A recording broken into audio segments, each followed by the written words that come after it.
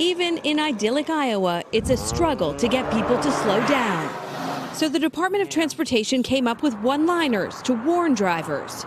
Gobble, gobble, go easy on the throttle. Texting and driving is clever, said no one ever. We make that message a little thought-provoking, fun, humorous. Some people say snarky. Willie Sorensen and Tracy Bramble say a chuckle gets drivers to buckle up. We had to change our way of thinking. Messages play with puns. Pop stars like Taylor Swift and classic cartoon characters. We're that little angel that's on the side of your shoulder reminding you, hey, don't text and drive. They're catching on from Arizona to Massachusetts, where drivers are told, use ya blinka.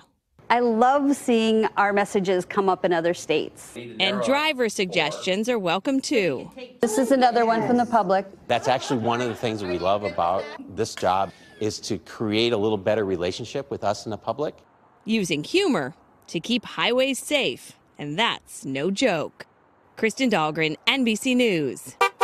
Hey, NBC News fans, thanks for checking out our YouTube channel. Subscribe by clicking on that button down here and click on any of the videos over here to watch the latest interviews, show highlights, and digital exclusives. Thanks for watching.